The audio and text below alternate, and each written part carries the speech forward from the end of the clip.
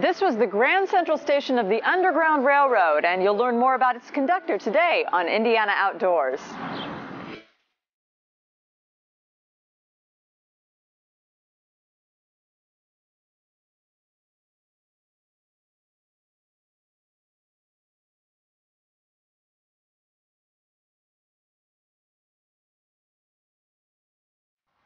Hi, I'm Don Van Meter, co-host of Indiana Outdoors. And I'm Jill Ditmire. Today we're in Wayne County in Fountain City, but it used to be called Newport. That's when abolitionist Levi Coffin lived here back in the 1820s. Quakers like Coffin moved to Newport from the South to protest slavery.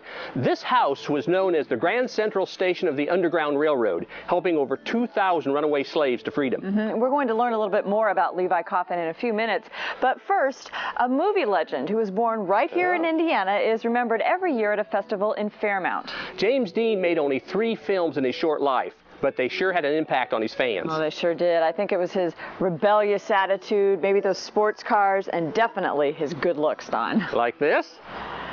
I don't know.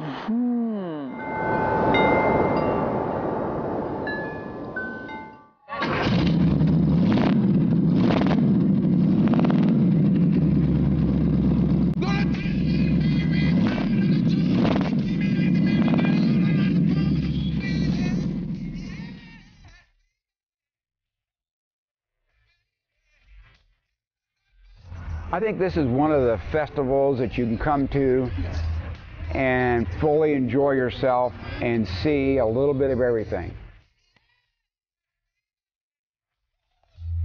Well, I'm Gail Hickory, and I'm the president of the museum, of the Fairmount Historical Museum, that is. The festival started someplace probably with a 1-block area in town, and as you go through town now, you'll notice that we have about 6 blocks downtown. And we have a 15-acre park with holds someplace in the neighborhood of 3,000 cars. So we have a pretty good-sized festival. We have approximately 40,000 people that come. So you can see anything you want to see, if you just go and look.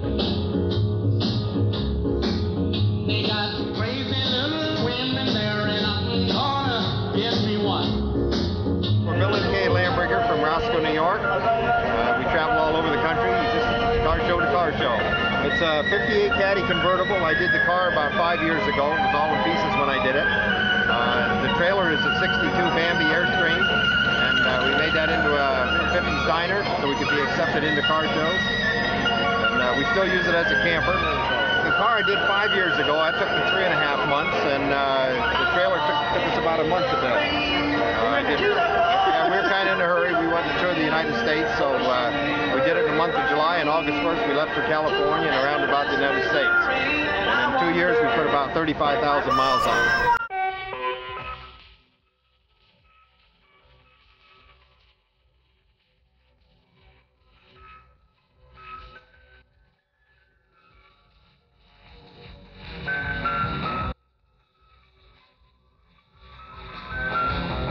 The Mercuries that we have out at the park during this celebration, they call it the Merc Corral.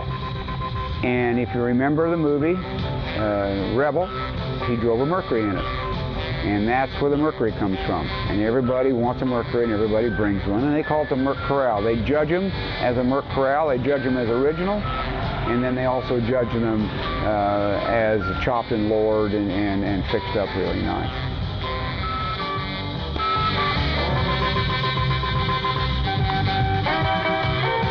The look-alike contest that we have on Saturday evening, you have a lot of people that come to that. We have probably any place from 20 to 30 people that come to this.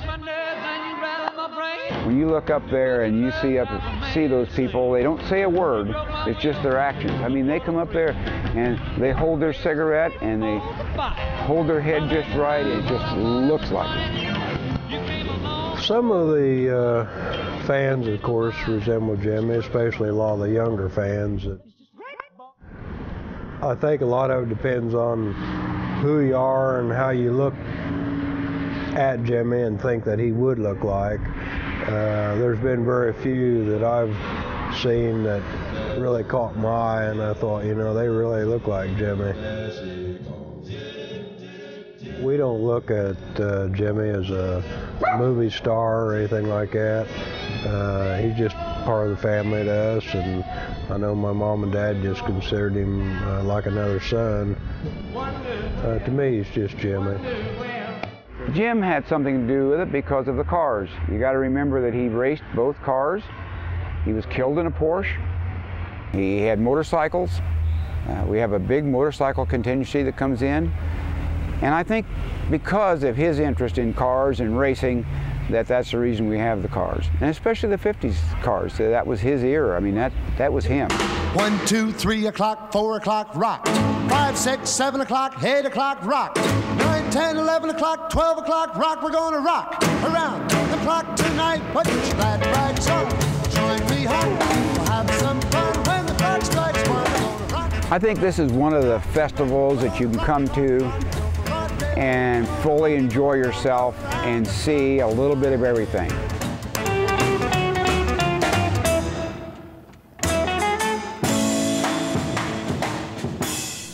Well, joining us now is Janice McGuire. She is president of the Levi Coffin House Historic Association, and we're so pleased to be here. And it's strange because on one side of the street we have the bustling 21st century, the trucks and everything, and yet we step through this house that has just incredible historic significance for not only Indiana but the United States. Yes, we try to take our visitors back to 1839 when the house was built and when the Coffins lived here, and tell them the stories of Levi Coffin and the work that he did and what the fugitive slaves' lives would have been like during the time that they were here with the Coffins.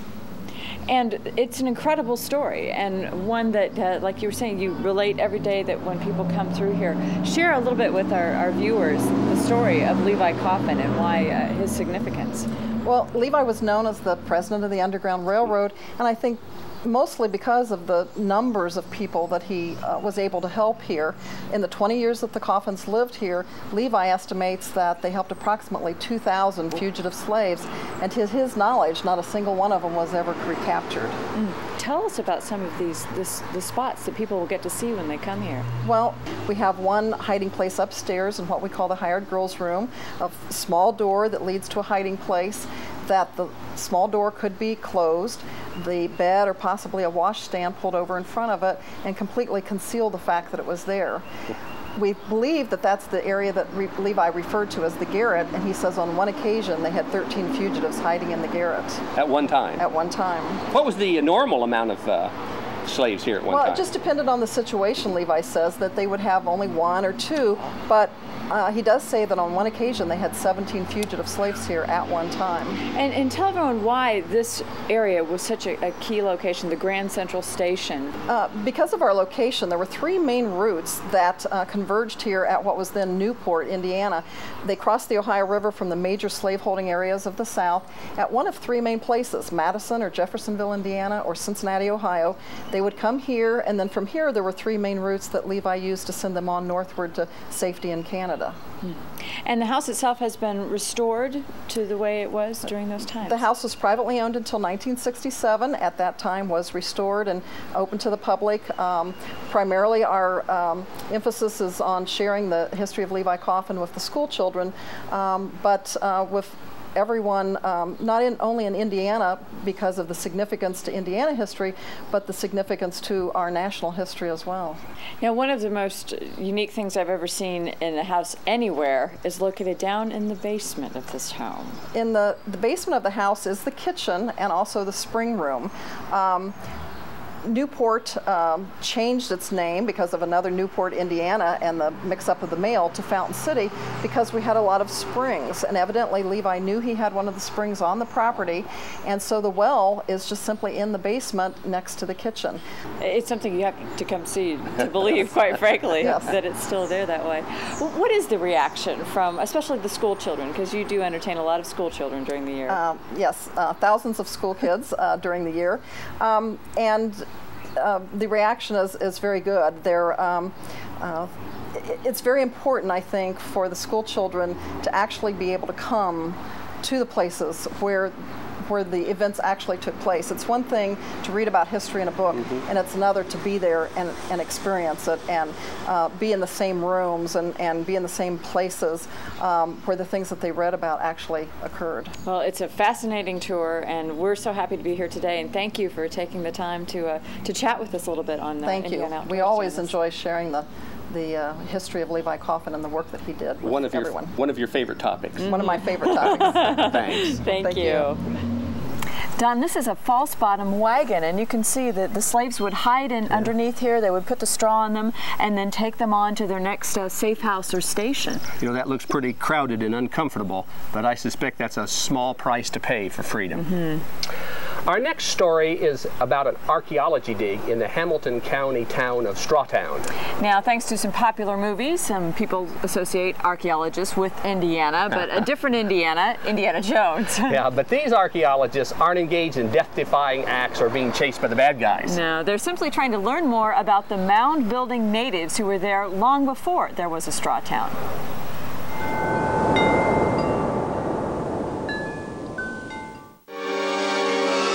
Well, Indiana Jones hasn't really helped us very much because it presents that glorified view that you go out and you grab the artifact and you run, which is really contrary to the way that we as archaeologists work. You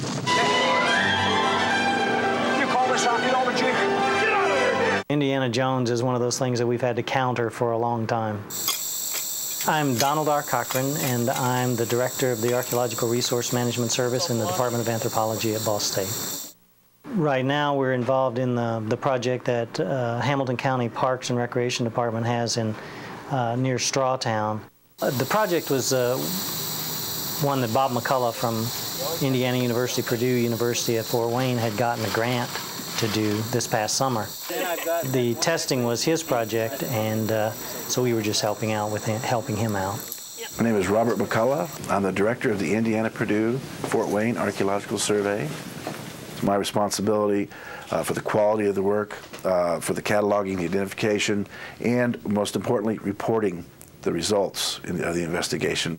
This vessel is a classic design and style and shape, and you see the shape of the neck. That would be called Fort Ancient, and their senator, they come from Dayton and Cincinnati area.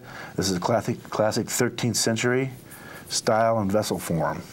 They met and combined with people who decorated their pottery like this, with these dowels or rods that are wrapped in cordage and pressed into the clay to form a distinct kind of decoration. You can see that's much different.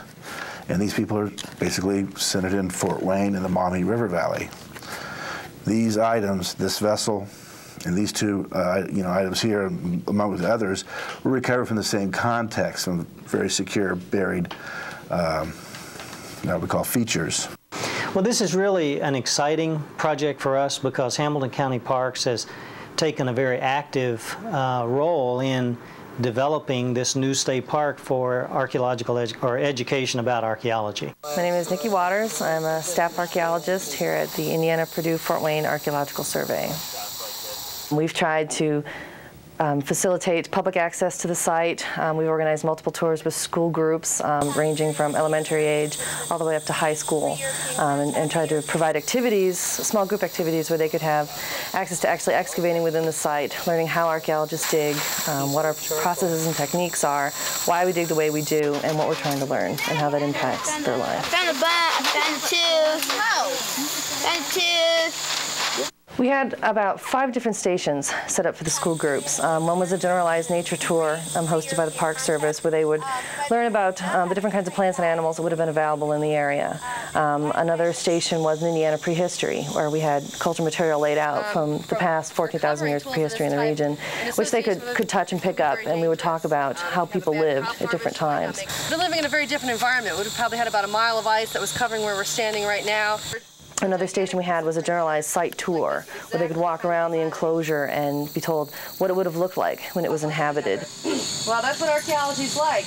Imagine somebody gives you a jigsaw puzzle, but you don't know how many pieces were in it originally, you don't know how many pieces are missing, and you don't know what the picture's going to look like.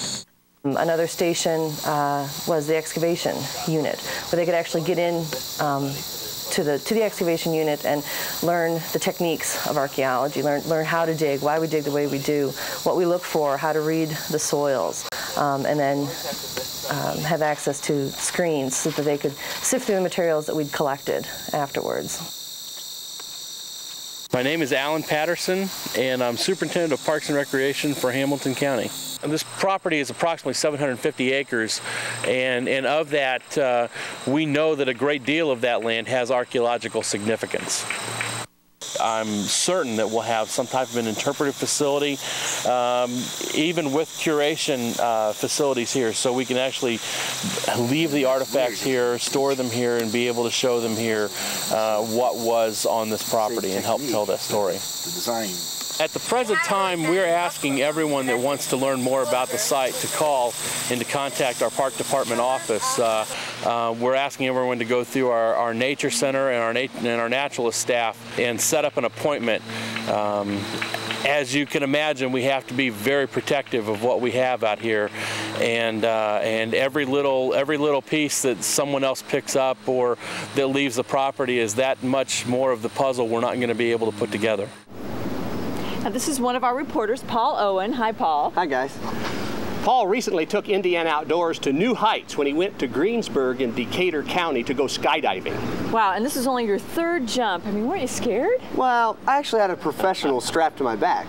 That's called tandem jumping, and it's one of the safest ways to go skydiving. And a great way to get started. Well, let's see if you kept your cool like Indiana Jones at 13,000 feet. Nah, if I can do it, anybody can do it. Ah, sure.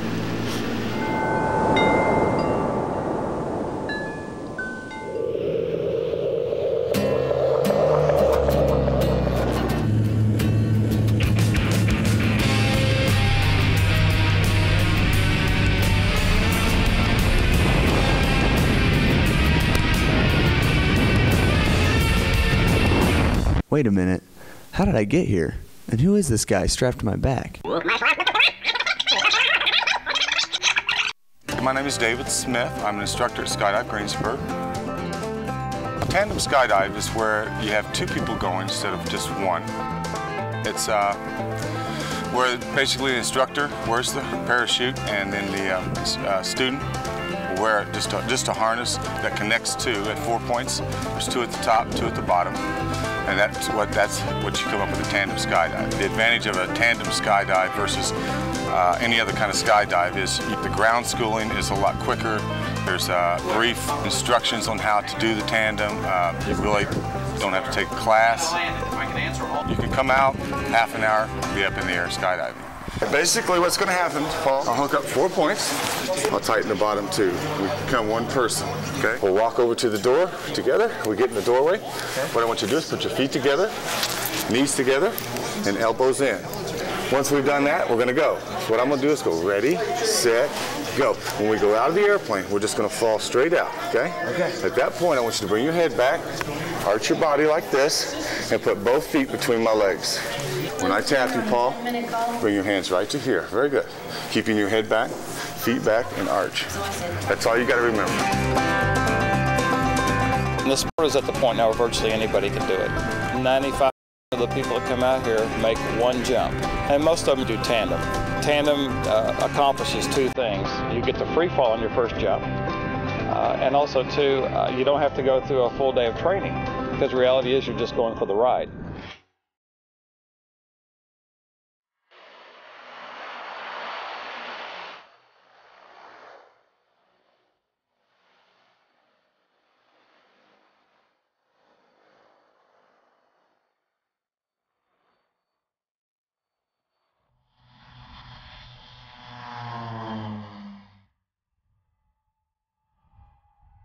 I'm a little bit nervous, but like Bob said, anybody can do this.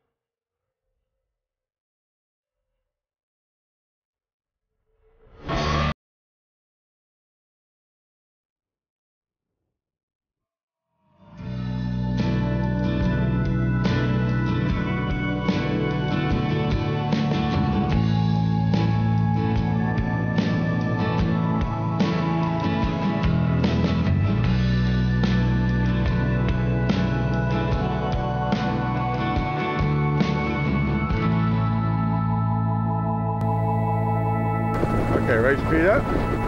No, raise them up. Raise them up. Stand up, stand up. Good job. Woo! Oh! Thanks, guys. That was unbelievable. Dave, I just want to thank you again for taking me through this. It was awesome. It is the ride of a lifetime. Easy to do? It was easy to do and great to do. I loved it. I absolutely loved it. Like I said, Indiana, if I can do it, you can do it. So for Indiana Outdoors, I'm Paul Owen. Wow, nice job, Paul. You really are brave. Aw, thanks, Jill. Is it expensive to tandem jump? Well, prices vary, but it's usually about $200 to jump with an instructor. Huh, and then who takes the video on the way down? Well, a professional photographer will take that video for a little extra money. What's next, Paul? Well, if it's outdoors and in the state of Indiana, I'm on it. The adventures of superhero Paul to be continued, I guess, huh? Well, our final story today comes from the northernmost part of the state, along the shores of Lake Michigan. Our reporter Kelly Clark visited the village of Beverly Shores.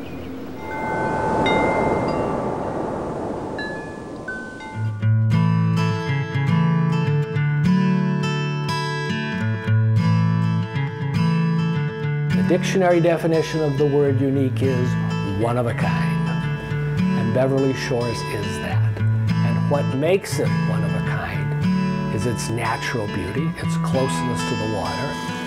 We are located about 1 hour and 10 minutes from downtown Chicago. We are a unique town in the middle of the Indiana Dunes National Lakeshore Park. There are not very many towns that can claim that kind of prestige, that we're in the middle of a national park.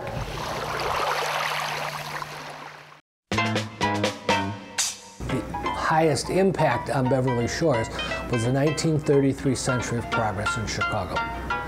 And it was to celebrate Chicago's 100th anniversary.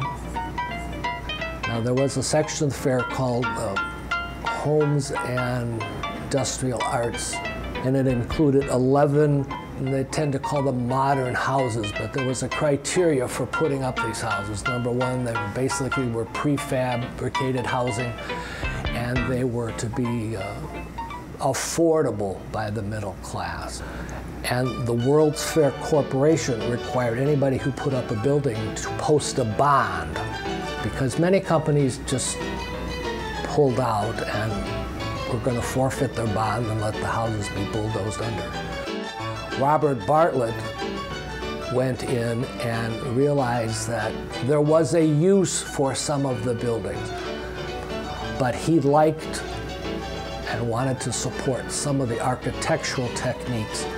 So he actually bought 16 structures from the World's Fair, and his intention was to bring them to Beverly Shores. The World's Fair homes were moved to Beverly Shores in 2 ways. 12 of them were dismantled and brought by truck. 4 of them were constructed in such a way that they could not be dismantled.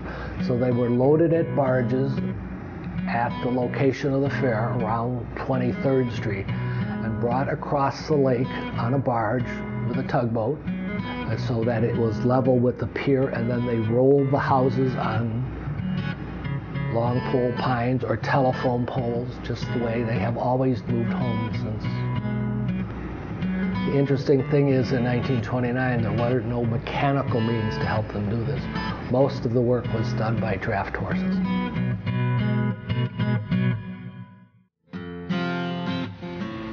Beverly Shores is a different kind of resort town today. It's basically a bedroom community. There is no industry here. There is no crime here. We have many, many deer. We have raccoon. We have possums. We have red fox. Probably 100 different varieties of birds. There are many different ethnic groups. We have many different income brackets.